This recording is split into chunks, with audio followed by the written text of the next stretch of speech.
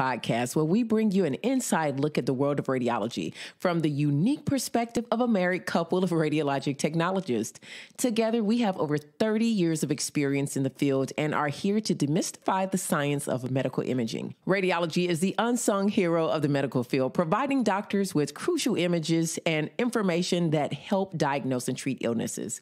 Join us as we explore the latest techniques, technologies, and innovations in radiology and discover the vital role we play in the healthcare industry. So come along for the ride as we share our passion for radiology as a married couple.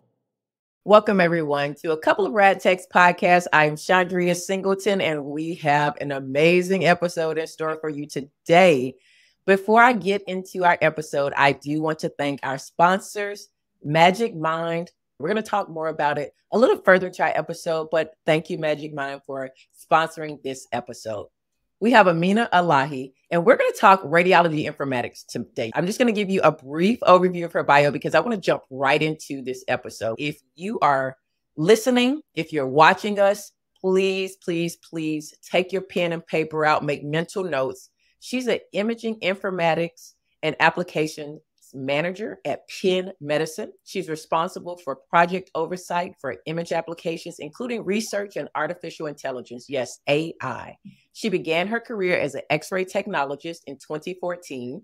You guys, if you listen to me, you know I'm always telling people when they want to know, should they go to school for X-ray or just straight to another modality? I always encourage start at the top of the umbrella and everything else will trickle down for you.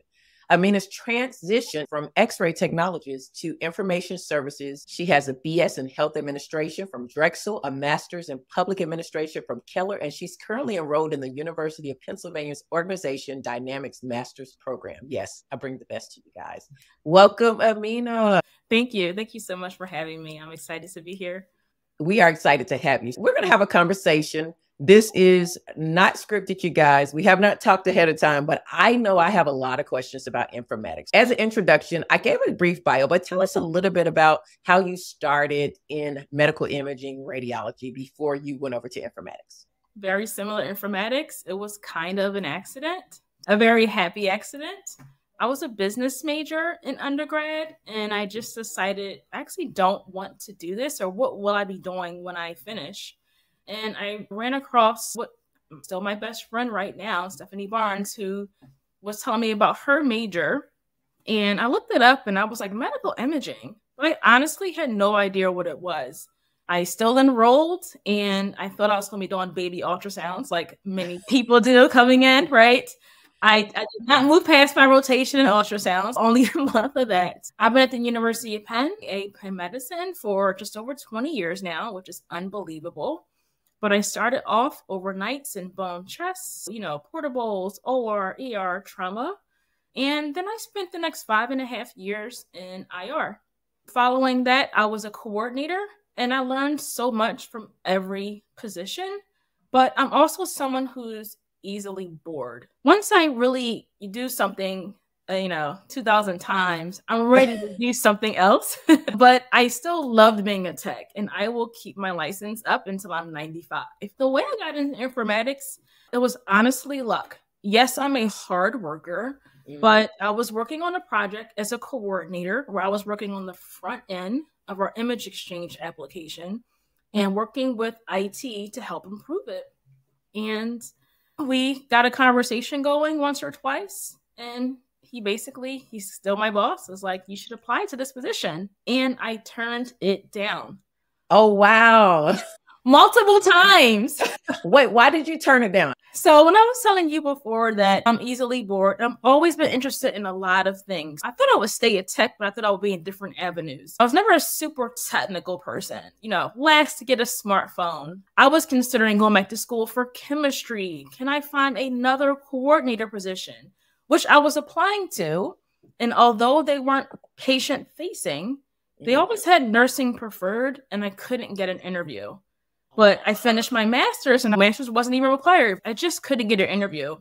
When I was asking him a question about if he had a project management background, because I really enjoyed the way we worked together, and he actually did. And then he actually saw an Excel for Dummies book on my desk. And he's like, is that yours? And I was like, a little embarrassed. I was like, yeah. He's like, well, why'd you get it? I was like, I just wanted to learn it. Outside of some basic things, I never really used Excel. So I'm someone who's always like self-educating and doing continuing education as well as formal. To answer your question, long story short, of all the jobs I was considering in paths, I did not consider anything technical because I am not by nature a technical person. But he further explained to me, he was like, well, just tell me more about what you want to do. I was like, in short, I want to get behind the problem to prevent it from starting, right? I want to work on things to help make them more efficient. And he was like, I am telling you right now, this is exactly where you want to be. You will get to do this and so much more. And I'm so happy I eventually said yes. The same way I'm happy I just almost randomly became a tech, because it's been a game changer. I agree. I didn't know what it was either. And it's so funny because I had exams all of my life. I had gut issues, and I've had a lot of the fluoroscopy exams. And I didn't know they were radiologic technologists. I just assumed they were nurses. I'll be honest with you. My parents didn't know, and my uncle became a rad tech. And I just knew he had this great schedule.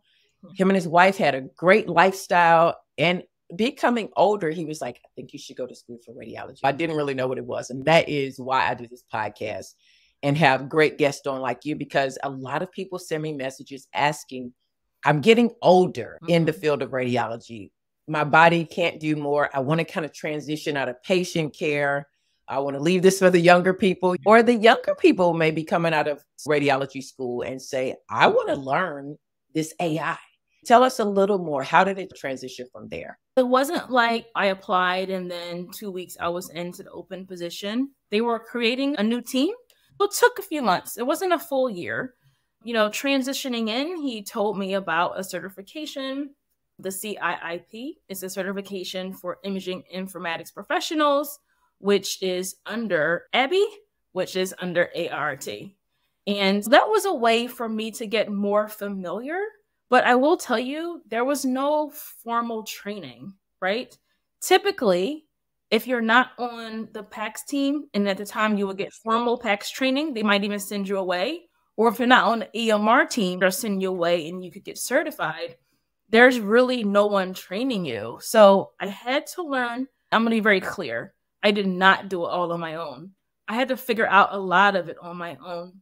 So it was really stressful in the beginning. For about the first year and a half, I was like, did I make the wrong decision? And I had a lot of anxiety about it.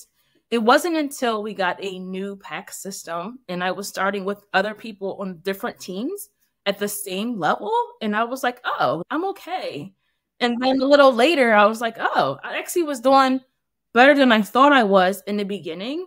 But I would never want anyone to have that kind of stress. So everyone coming in after me, especially if they have a tech background, I try to make it easier for them. And then I hope that next person makes it even easier for the next person to transition. Kind of a lot of what you're saying. I've had so many people reach out to me or like, you know what, it's been 20 years or even less. And like, my back's killing me. All the things, right? How do I get in? Or I'm ready to try something new, as well as people still in school who are like, oh, that's what I would actually like to do. I love spreading the word. It's an amazing career. It's so diverse. There is no one specific thing. You can be in projects. Having techs in this field, being able to navigate between clinical and IT is a plus. And it's just really been good to me. Yeah, I could tell. It's a few things you said I want to unpack because I have the same vision. I know how hard it was when I tried to move over into MRI. There were no schools out there. And people weren't as readily happy to train you. Yeah. Some people feel like you should stay over there. And it was hard for me. The path that I went get into MRI, I would never wish that on my worst enemy.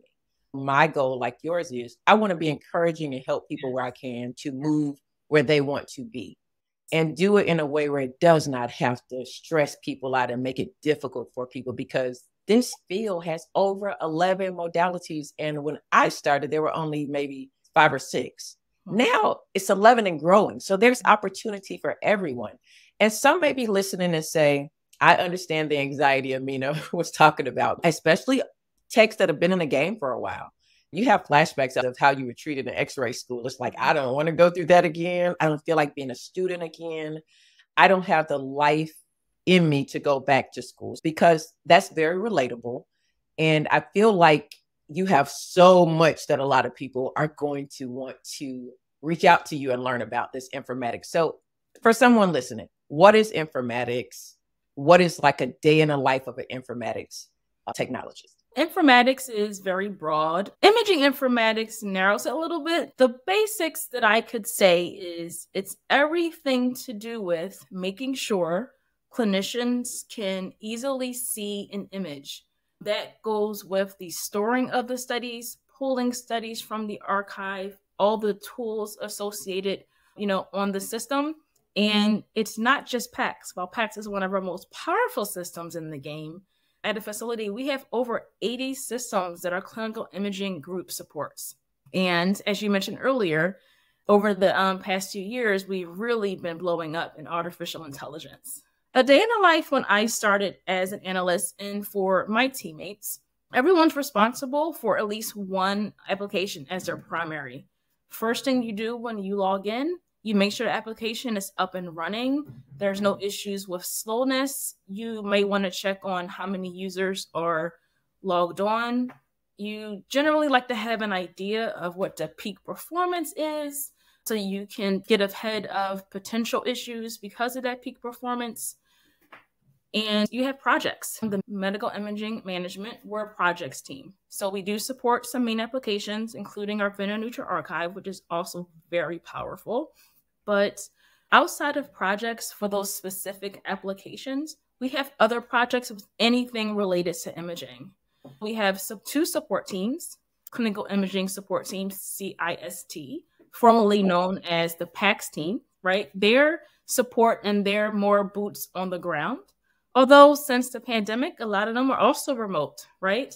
They'll just rotate the schedule and get to work home up to like 4 days a week, which is really nice, and do the support on the back end from home. And that support can look anything like going into the settings and changing how the information looks. It could be building display protocols. It could be figuring out why somebody's computer isn't launching. Well, that gives a good idea, because as someone like me who all I know is like the basic packs that I had when they first started rolling packs out years ago, we did everything by film and developer. And once the digital age started coming in, it was new for us. And then you got a packs team. In our mind, a lot of times, as most technologists out there, we only think about what we see, and that is the packs teams coming around, or we calling them to unlink something. It's even further than that now. And when you talk about projects, give us an idea, because when I think of analyst, my mind goes hard for me to be an analyst. I'm like, oh my goodness, I don't think I could do that. But explain to us regular techs out there, what is a job, say one of your projects that you might do? What's some of the things that you have to deal with on one of those projects that we can relate to? The title of analyst is also a very, broad title. We have hundreds within my department. We have about 27 in my group right now. So if you're running a project, again, it varies. We have some projects that take a couple years, some projects that are a matter of months. Let's take a project where the analyst is in charge of all the project coordination. One of the projects could be an update to one of the systems. Now, sometimes updates are largely put on what the vendor has to do, but there are other things that has to be done on our side. Testing, right? You need to make sure that all the tools, even the most basic ones, are working. You need to make sure that your test environment mirrors your production environment. And you need to go around and get feedback from the end users. And typically you would identify a clinical champion, a tech and a clinician, and someone in leadership on that side to help create buy-in for what's to come. So the upgrade, the complete change of a system, or just installing a net new system that we haven't seen before. And running projects, besides communicating with people, organization, making sure that the team is frequently updated, whether it's once a week, making sure people get notes after meetings. I think one of the hardest things that I have seen when people transition from clinical roles to informatics is running the meetings and worrying about how technical they have to be. There are configurations, but I will tell you, it's not that hard. Now, I want to be clear. It's easy for me to say now. I've been doing this for over 8 years, but there are many configurations where there are simple steps you have to do. It doesn't mean everything's going to go perfectly. And once you know how to troubleshoot those steps, just like you have to get creative when you're x-raying certain patients, it really does translate. And I love that clinical people can let the more technical people can let them know why something is a priority and help triage.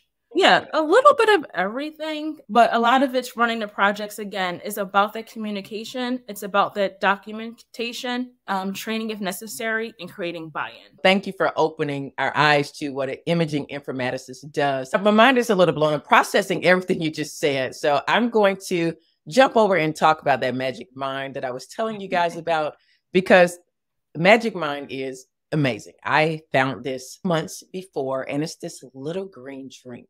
And they are our sponsors for this episode today. Let me tell you just my own personal experience. My husband and I actually drink this every morning because I struggle with keeping my energy up. Working 12-hour shifts as medical professionals, or whatever shift you're working on, just day to day. I need a nap in the middle of the day, and the naps weren't cutting it, especially as the days started getting shorter, started getting darker, longer, that seasonal time change. I just wasn't getting enough, and my focus was going down during the day. And we need our focus to be there for our patients, to get home in this traffic. If you live in a place like me, and for some of you, it may be coffee. But for me, I needed a nap. Thankfully, I found this little shot to help me get my energy back and become fully focused. I take it because it's easy. Literally pop this baby out of the refrigerator, open it, drink it down either on my ride or before I walk out of the door. And it actually tastes great. Don't let the green color fool you. My husband is not a green drinker. I cannot get him to drink anything green, but he started taking mine and he orders his own now. He loves it because he has sleep apnea. He's noticed that his focus is even better through the rest of the day as he works in the OR. Now, I've noticed more mental sharpness, being faster at things, and actually is consistent throughout the day. It's not like a spike and then I get dropped down. I'm going to tell you what is inside of this little green drink. Some stuff to make it a little sweet too. I'm way more creative. I'm a creative person, but I'm even more creative when I take my magic mind. My mood is more upbeat. In the wintertime, my mood kind of gets a little lower because the sun is not out. What is in this drink that makes it taste so good and that's so good for you? A lot of you love matcha. Matcha is inside of here. Ashwagandha. All of these things are great for our brain. Now, 2 mushrooms, lion's mane mushrooms, cordyceps mushrooms. The other 2 ingredients, you guys do not want me to butcher them. They are really hard, but they're good for memory and good for stress. I drink 2 bottles and I saw a difference. My husband drank about 2 or 3 bottles. He saw a difference within days and he was sold after that. My mom, I gave her some of mine and she didn't want to drink them at first. So I thought I was coming back to get my bottles. And then she drank them and she started ordering her own. I'm a radiology manager. She and her husband ordered them now.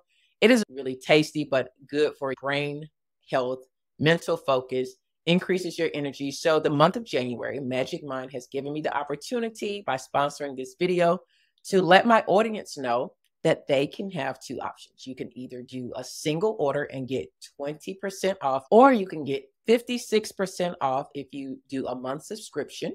You also can get 75% off if you do a 3-month subscription using my code RADTEX20. If you're watching it, I'm going to put it right up here on the screen. And if you go down to the description, you can grab it. If you go to www.magicmind.com, be sure to use the code. Okay, so now we've talked about what is an informatics technologist. What kind of education is required, Amina? Absolutely no additional education. So while going to school and studying informatics will make you more marketable, I'm telling you, as a hiring manager, we are looking first for people with experience. But we always run into that issue of, well, how do I get the experience if no one will give me the experience? When people reach out to me about how to get into the field, I tell them a few things. You can look into that CIP certification that I was mentioning earlier, as well as getting involved with the Society of Imaging Informatics and Medicine, SIM. But ask for stretch projects. Reach out to your informatics team and ask them what are they looking for specifically. We can't have a team all of non-super technical people. We like to have a pretty diverse team and background. People who are coding, people who know networking, people who can run projects.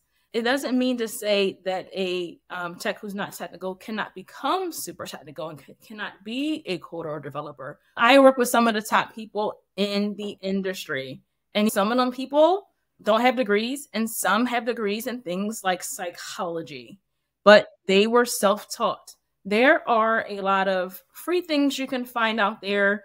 Honestly, you will likely go to a YouTube rabbit hole trying to identify how to get there, because there isn't a lot of information specifically on imaging informaticists. So really finding someone who's willing to mentor you through that process and identify things that you could work on. Find out what your institution is looking for. Those are good, because my question was going to be next about skills needed. You just helped us to appreciate things that someone without a technical background but has the experience as a technologist, which is very valuable in informatics. I love how you're helping us as technologists to see, because I think a lot of times we forget that we do have a vital role. We're the third largest medical profession in the world for a reason. And you've been doing this for over 20 years. You have the experience. You've done X-ray, you've done interventional. Many technologists out there have a lot of skills that they just have not realized and been mentored enough to do that. I want to talk a little bit about mentorship. We talked a little bit about that earlier, and how my experience with X-ray school and learning CT, I had a lot of mentorship. I was spoiled because I learned CT my second year in X-ray school. It was actually the manager and her lead technologist who really encouraged me to start my own business when I got out of school. They really were encouraging and making sure I learned how to do IV placements, that I was like the best CT technologist. And they made sure I got paid what I deserved. We talked money. They were like, this is what you go in there and ask for. Don't take less. They mentored me. Even when I didn't do well in scans, they were like, this is how you do it. They taught me. I don't know that we really have that, because my MR experience was totally different. I was not mentored. It was not a very good experience. It was very anxious, one that I have learned that I would never want anybody else to go through. Tell us about mentorship and imaging informatics. Tell us about your mentorship, because it sounds to me, as you told your story, how you got into it, you had someone that believed in you. They saw it in you, even though you turned it down a few times. They were like a mentor. A mentor, and more specifically a sponsor. So in the beginning of my career, while I have people that I loved and may have helped me early on just coming out of school, I was still scared of patients. I had an amazing team who made me feel very comfortable in my environment and confidence in what I went to school for. But as I went through different roles, you get the good job, but no one's helping you advance, even when you ask the question. And I don't think it's always because people don't want to help. I think people don't know how to help, or they're like, well, you have a good job, but I want to do more. So around the 10, 12 year mark, as I was a coordinator, I would say my manager at the time, Tom Kelly, was a decent mentor in helping me advance into more administrative roles. But it was more along the lines of, I could have his job when he retires in like 10 years. He's a great mentor, right? But he's even a better sponsor. So a mentor is someone who guides you, and sometimes those relationships form naturally. Other times you can actually ask for a mentor, maybe not say those specific words, but letting someone know that you are looking for guidance in your career path is so important. I don't have just one mentor. I have many mentors, and they do different things. They serve different purposes. I have clinicians as mentors, other informaticists, people in administration from IS and from clinical, and people outside of my organization that I've been able to collaborate with. So when I have a question, like I want to write my first paper, was really nervous about it. I didn't really know what I was doing. Hadn't written a paper outside of school. The first person I asked, they were like, well, it's going to be really hard. And I was just like, thanks. But my director was pretty encouraging, and she was like, hey, how about you ask these people? And they jumped on it, so eager to help me. One of those people was a mentor of mine who was in research, who used to be a tech, who also became very technical, an amazing SQL developer. And they got me through it. Like, I wrote the whole paper myself with them as co-authors, and I had a lot of guidance. But who knows where I would have landed if it wasn't for their help. I spoke about sponsors a little bit as well. Sometimes people don't have the time to mentor you. And mentoring doesn't mean it has to be, we meet every month on this Tuesday. Some people are just better sponsors, right? They'll put you up for things. Like, oh, you know what? I see Amina wants to write papers now. I never even considered techs wanting to write papers, and invite you to write more papers. Same thing with my first talk. So nervous. I still get nervous. Now I have people who will reach out to me and say, hey, you know what? I think you'll be great for this talk. And it's just been things like that that have really changed the game for me. I didn't know how much I needed mentorship. And I really don't think a lot of people in allied health actually know that they need to be and how to be mentors. And I like to continuously pass it on. So anybody who reaches out to me at any time who wants to know a little bit more about imaging informatics, any aspect of my career, I always, respond, and I will at least have one call with them. Oh, wow. That's amazing, because you hit on things that I hadn't even thought about with the sponsorship. There is a difference. There is a huge difference. And one is not better than the other. I think having both is so valuable. As you were talking, I said, I think I've been a sponsor a lot of times, which is a good thing, because I'm that kind of person. I'm like, if I see something and it's not for me, oh, I know somebody. I think a lot of us in radiology, in medical imaging, don't understand the power of networking. We're such a kind of quiet modality or medical profession, which maybe we've been made to be that way because we're usually ignored. It's always this negative connotation with our profession. And it's so untrue, but I think we've kind of fallen into the stereotype of what medical imaging is, and just stay quiet. But I love the fact that more people who are so qualified like yourself are coming out and articulating so well what the medical profession has within it, which is medical imaging and radiology. And it's beyond even just dealing with patients. Our scope is, I'm just blown away listening to you. I had no clue informatics was any of this. And I'm sure we're just scraping the surface. But that mentorship is what I feel like you are going to excel at, because as you continue to let people know what you do and that you are available for mentorship, I'm pretty sure you're going to have to start creating something for that, because a lot of people are looking for it and they need it. I try to encourage people, get on LinkedIn, do more in LinkedIn, and really get with other people without the idea that you have to get something. I think knowledge is truly power, and really gaining the knowledge from people. And sometimes it takes being around them. Some things people just can't tell you. We have so many things. AI is just going to blow a lot of things out of the water. I'm excited. I want to talk to, what advice would you have for radiology professionals? If you could summarize maybe being an informaticist, excelling, moving to another level after you've been in the field for a while, what advice would you give radiology professionals? Because you've done that. After 8 or 10 years as a technologist, you moved from patient care over to the computer, the technical side. Tell us, what advice would you have for us? A couple of things I would say. One, before you make a major career change, shadow someone, request informationals. Don't do what you may have done in high school and you didn't actually do it. Find out what someone's role is. Imaging informatics, sky's the limit. And everyone has different roles and does different things. You don't want to jump into something and turns out you don't like it, right? Other things I would say in general, whether or not you decide to move on to do something else or not, continuing education is key. It doesn't need to be formal classes if that's not your thing, but learning outside of what you typically do just expands your mind and allows you to think more creatively. I like that you said invest in continuing education. I started learning about being an applications technologist early on in my career. I had a good friend worked for GE and she always would do, and I'm like, man, she had a big, nice house in a part of town in Atlanta that was super expensive. Her and her husband really nice. And I just was like, it was rare that I saw a female applications technologist, number one. She was a Hispanic Latina, middle-aged woman. That was even more rare to see as an applications technologist. And we would just enjoy, we would request her to come and do our in-services. Like she was just a really good person and she knew it like the back of her hand.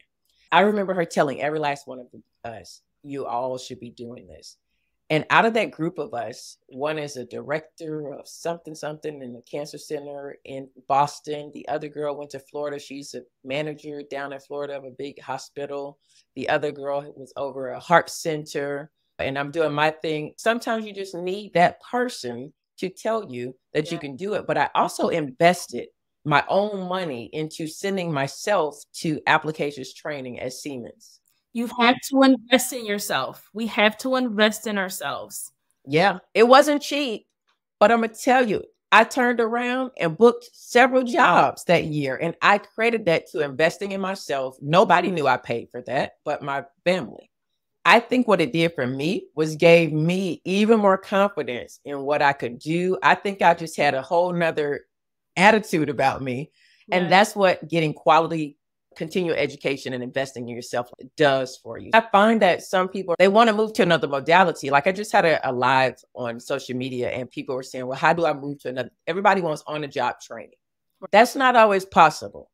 You have to sometimes maybe pay $3,000, $4,000 to go to an MRI school if you want to be an MRI technologist. You got to pay the people for the knowledge they're giving you, and you have to pay them for giving you the clinical exams. My thing is, if your job tells you we'll cross-train you, I'm going to tell you, you're not going to get all the exams you need because their priority is to have you there for what they're paying you for. And that's if that's to do X-ray or CT, that's what you're going to be doing.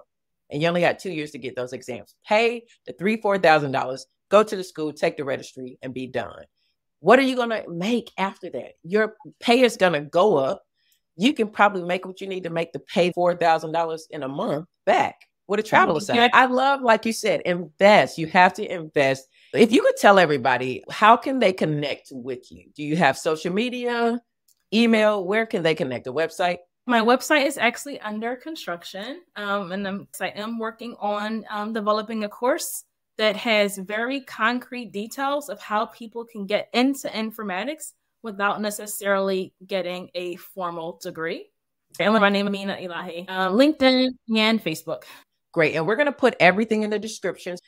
What do you think the future of informatics is going to be for us imaging technologists? The future of informatics is going to have rad techs getting involved in artificial intelligence. Artificial intelligence is here to stay. It's not going anywhere. And is going to further evolve. One of the ways to help you transition or just to be a little happier in your role and help your role is techs are good at workflows, right? But make sure you're documenting those workflows, every step that happens and what's happening in between the steps that may be seemingly invisible and how to improve those steps. And imaging informaticists literally do that all day. The skills are there. And that is not going anywhere. It's going to continue to evolve. Everything is about how to make things more efficiency while providing the best patient care. Oh my goodness. I will be the first one in that course when you get it started. I'm excited. This was a great conversation. I have been waiting on this interview all week long, and you did not disappoint. And I forgot to mention, you guys, she is an author. She authors articles, scientific abstracts, and you are just amazing. Thank you, Amina, for being our guest. Be sure, if you're watching this, to subscribe on YouTube. Make sure you follow me on LinkedIn. Thank you all for taking the time out to listen and learn about radiology. And that's a wrap for this episode of A Couple of Rad Techs podcast. We hope you enjoyed our discussion of the fascinating world of radiology and learned something new about the role we play in the healthcare industry. If you have any questions or topics that you'd love for us to cover, feel free to reach out and let us know what they are. And you guys, please, if you enjoyed this podcast or any of the other episodes, we want to hear what you thought. Leave us a review. Mama's got to pay her bills. It helps. And until next time, stay tuned for more insightful and informative episodes of A Couple of Rad Techs podcast.